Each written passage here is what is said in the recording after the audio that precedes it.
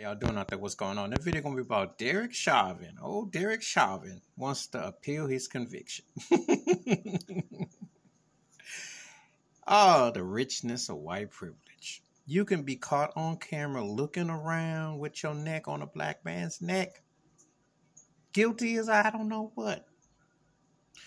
Ex-wife about ready to cash that bag in, trying to make a run. Your former running buddies, Klansmen, were in on it too. They're about to get their plea deals, and you don't feel like you had a chance because of the coverage. Yeah.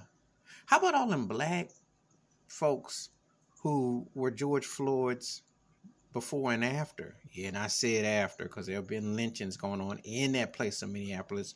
And I'm going to do another video about old Minneapolis.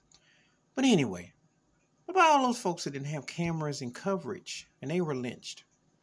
Now, is Derek Chauvin paying a price for being a white, racist piece of trash police that puts his killed a black man lynching, and he just so happens to finally be one that gets caught, and he's kind of like a standard bearer, if you will? Yeah, perhaps that's true. But you know what? Who cares?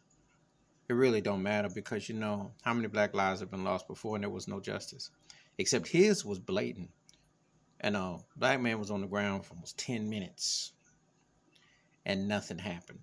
They stood there like an army of Klansmen and nothing happened. Derek Chauvin did have some support. I saw that video over in Ukraine where they was cheering for him. That's another reason why I could care less about the Ukraine too. They actually had Derek Chauvin support. How you feel about Derek Chauvin now when Putin didn't just stomped a mud hole through you? And I don't particularly care for Putin's racist behind either, but just saying, yeah. You want to root for somebody who's racist, a bully, a thug, and warm that up? Well, let Joe Biden keep cutting your checks. But anyway, no. Derek Chauvin, no. You can peel all you want. You're cooked.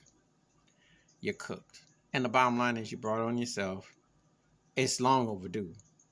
If we ever had any kind of racial equality or fairness in this country, there'd be a lot more white officers locked up for this.